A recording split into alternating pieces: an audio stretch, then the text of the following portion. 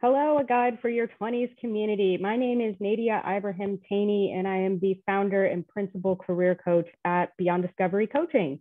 I'm here to talk to you a little bit today around finding a job at your local university or college campus.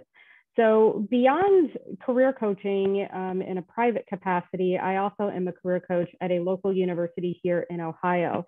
And this is probably one of the most common questions that I get as a career coach of how do I get a job, within the first semester that I'm studying on my campus. One of the best things that I can recommend is working with your university. So most universities have a career office or a student employment office that you can learn more about on-campus opportunities, such as working at the library, working at a local eatery like a Starbucks or something like that on your campus. Anything that would be associated with the university is typically run through the employability office.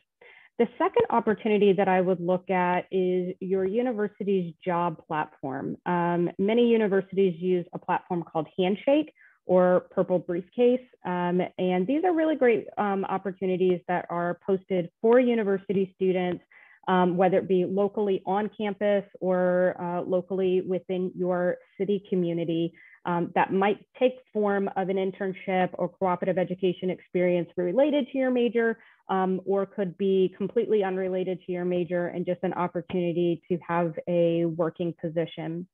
The last element I'll say is LinkedIn. This is a really great platform beyond your university structure that allows you to look for part-time opportunities like internships, but as well as kind of what we call pay the bills jobs, looking at places like retail, hospitality management, like working at a hotel or working at Target or something like that. Again, these are going to be great opportunities that are going to be flexible with your schedule and will allow you the opportunity to get some professional work experience on your resume, such as customer service, effective communication, working as part of a team, financial management, perhaps. That would be really great assets to have going into future professional opportunities.